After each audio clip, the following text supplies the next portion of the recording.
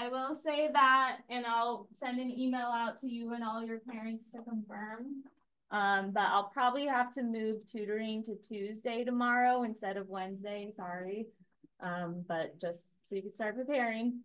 Then also, one of the papers you picked up is the new tracker for this week. It has this week's dates on it.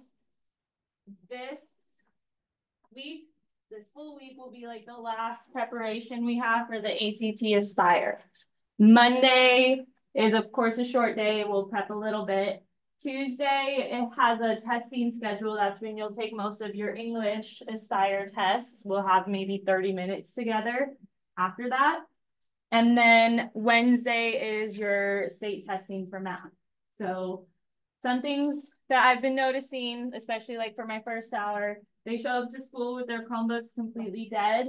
Stop doing that, especially for state testing. Like there is not enough loaners, there's not enough chargers to lend out.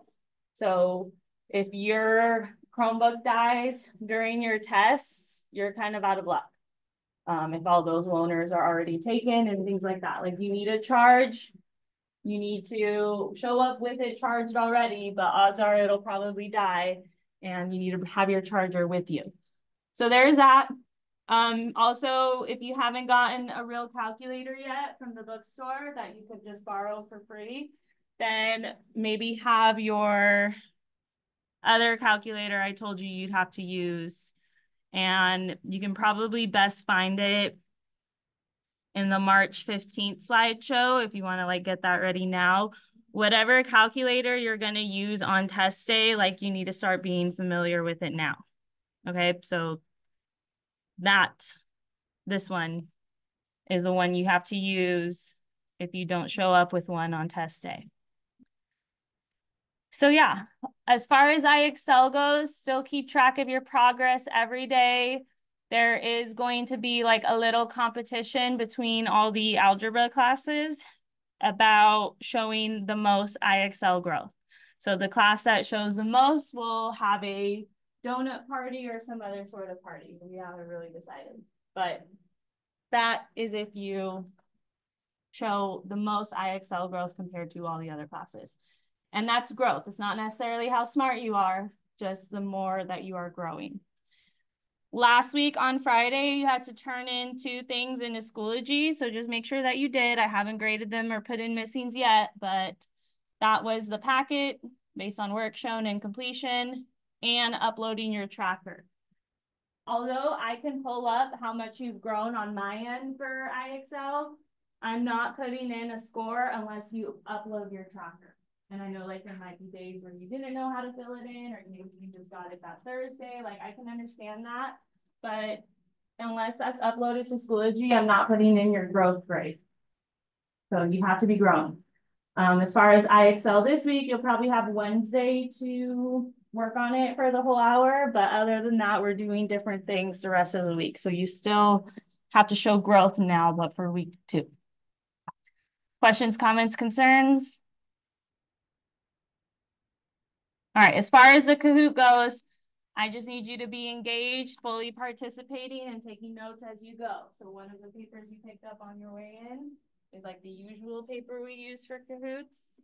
I'll be walking around, making sure we're taking notes as we go. So should your Chromebook like die or something, use your phone for one for the Kahoot. But you still just need to take notes. That's a major important thing. Take notes as you go. All right, so I'm gonna press start.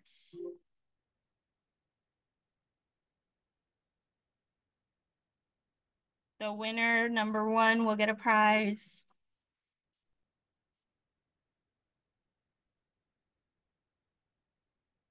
All right, so find the median of this number set: 5, 17, 8, 22, 12, and 9. Find the median. Sorry if it's covered.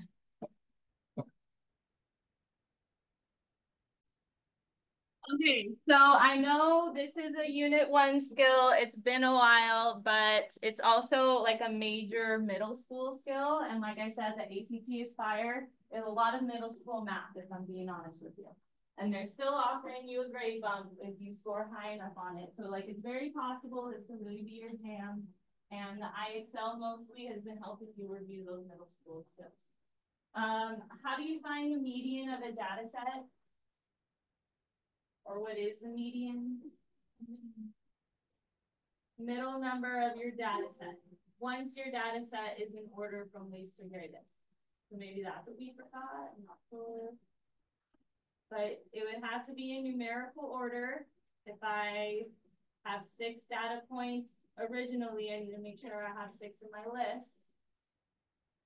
And then from there, you are finding your middle. So if I have an even number of data points, I should have 2 numbers in the middle. And what do I do once I have those 2 numbers in the middle?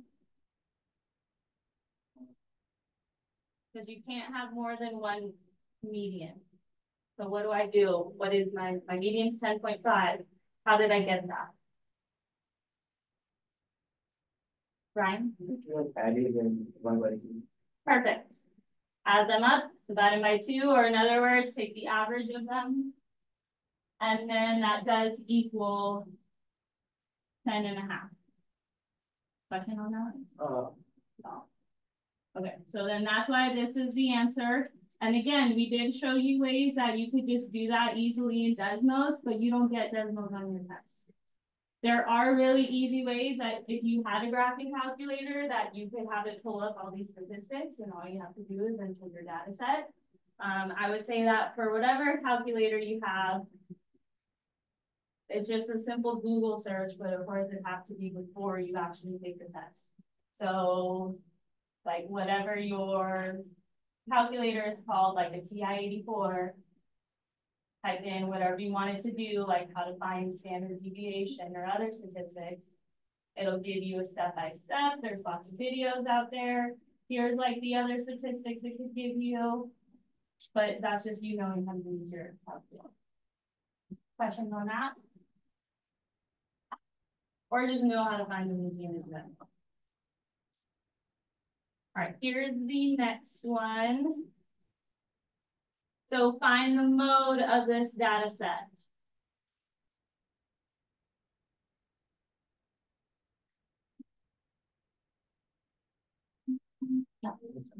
Yeah.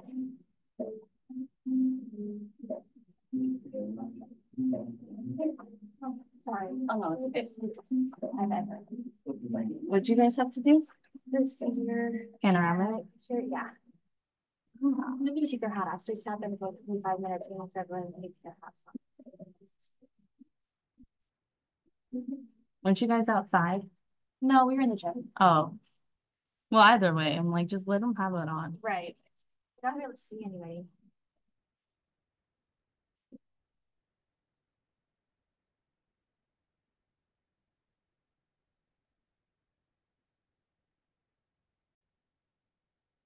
Okay, mode refers to the what of a data set? Most common. So yes, 5 is the mode. It is possible to not have a mode, like if they all show up the same amount, or to have more than one mode. But more so, I feel like they would actually ask questions like, how would adding this data point affect the mode or the median?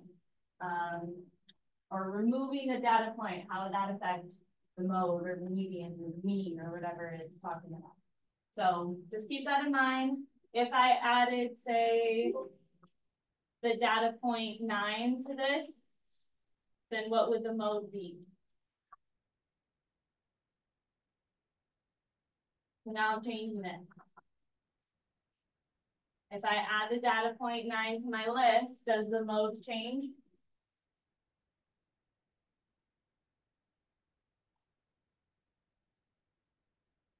All right, headphones away. You should all be listening. I'm getting a little concerned. If I add this data point and mode means most common, what happens to my mode? Does it change? It's still just 5? It's 5 and 9. 5 and 9 both show up twice if I add that data point. So that could be like a good constructed response question. How does adding or removing a data point change this and why? So that's where you can touch on what the definition is. Is it increasing, decreasing, staying the same? Talk about all of that. All right, on to the next. Because I don't think they'll be necessarily that straightforward. So you have to be able to justify and explain. All right, 100 people were polled about their favorite pizza topping. How many prefer a meat topping?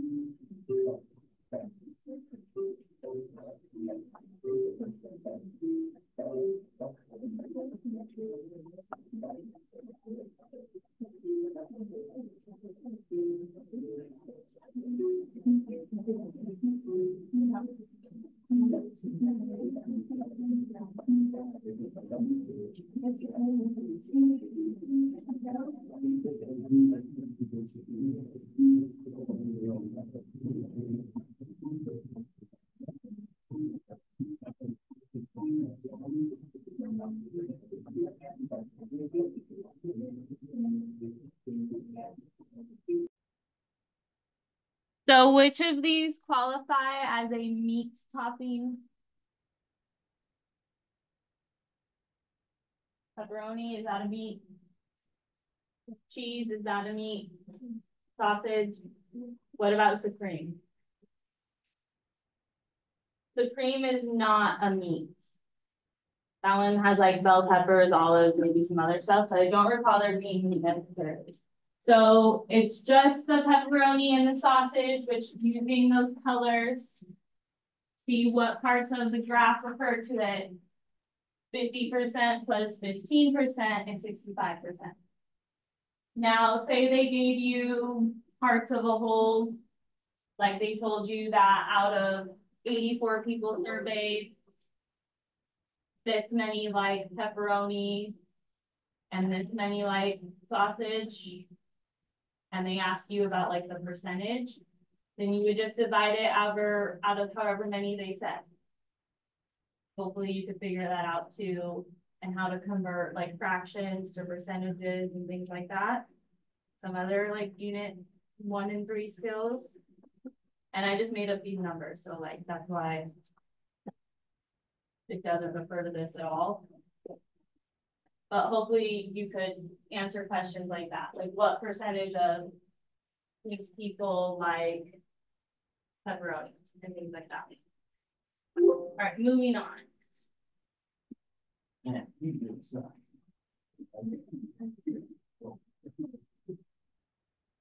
Okay, what is the least common multiple of 12 and 8? Least common multiple.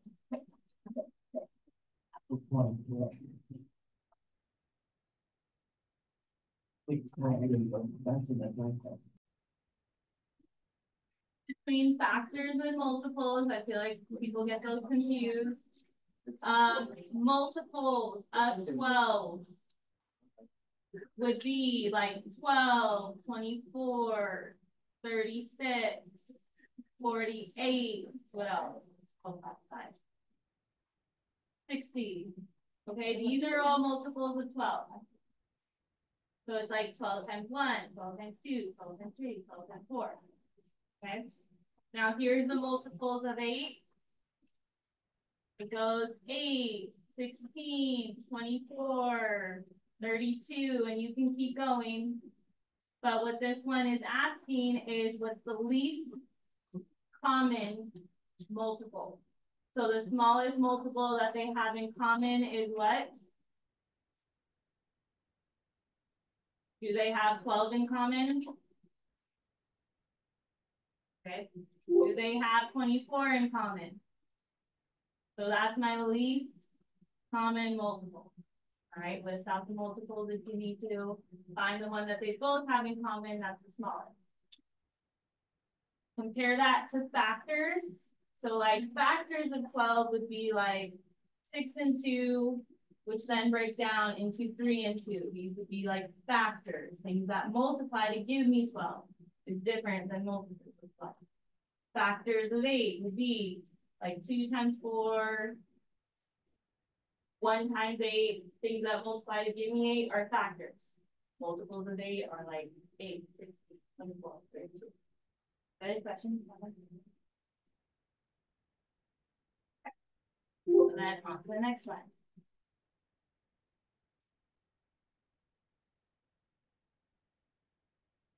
Find the greatest common factor of 42 and 28. Greatest common factor. So here's the foolproof way. I mean, if it's multiple choice on your test, then you could try to see like starting with the biggest number all the way down because you want like the greatest common factor. You can start with the biggest all the way down and see which ones divide evenly into both numbers. Your greatest common factor can never be bigger than your smallest number though. So from that alone, I should not have picked blue or green because it can never be bigger than your smallest number. But here's a foolproof way to get your GCF, your greatest common factor. Make a factor tree. What are 2 numbers that multiply to 42? Other than 42 and 1?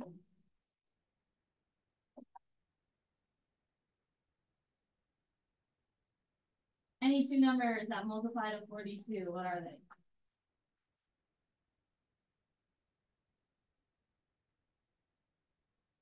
2 and 21. So if you can't figure it out otherwise, I don't know, see is it an even number, then it should be divisible by 2. Or see if it's divisible by 3 with your calculator. Like just kind of plug things in. And you want to break it down to its prime factors.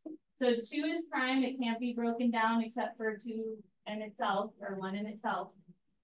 21 is not prime. What multiplies to give me 21? So. And then 7 and 3 are both prime. So these are the factors of 42, at least some of them. But these are all the prime factors. Now for 28, make a factor tree for that. What are 2 numbers that multiply to give me 28? 2 and 14. 2 is prime, 14 is not. What multiplies to 14? 2 and 7. So 7 was a good try. But when you compare these and what they have in common, both of these have a 2. Both of these have a 7. 2 times 7 is 14. So that's the biggest number that can multiply to both of those numbers that they have in common. Okay, questions on that?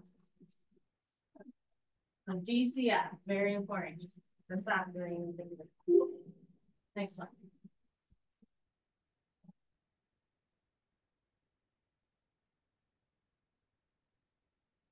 Okay, find the volume of this rectangular prism.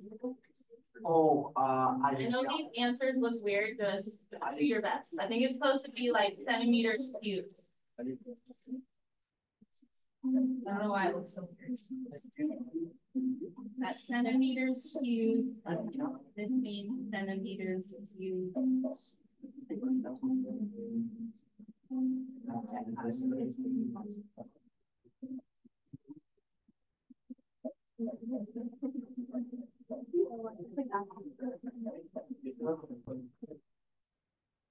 Okay, what's the formula for volume of a rectangular prism? Okay, good. Or length times width times height, same difference. Base times width times height, same thing. But you're multiplying all the dimensions, and I have 15 times 20 times 9. There's no rule that like this one has to be length because it's the shortest or anything like that. Just plug them in. And then use your calculator. Please, for the love, stop with the trying to multiply things by hand. And my calculator looks like it signed out. So I'll just use my thing. But know that if you don't bring a calculator on test day, in order for it to actually multiply, you have to press the multiplication button. Like it doesn't just read the parentheses and multiplying for some reason. So just know that. 15 times 20 times 9 is 2,700. And since we're talking about volume, it has to be the unit cube.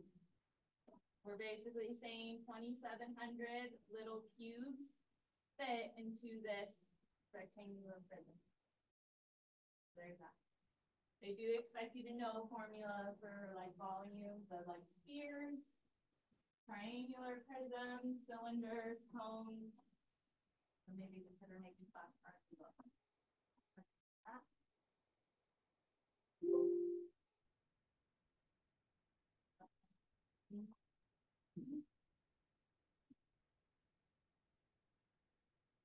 All right, what is the volume of a rectangular prism with a 10.5 inches length, 5 inches in height, 3.8 in depth?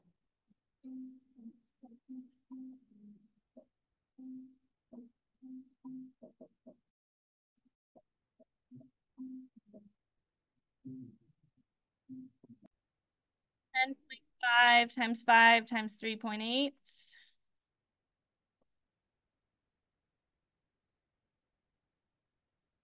Is 199.5, and since we're talking about volume, it should be inches cubed.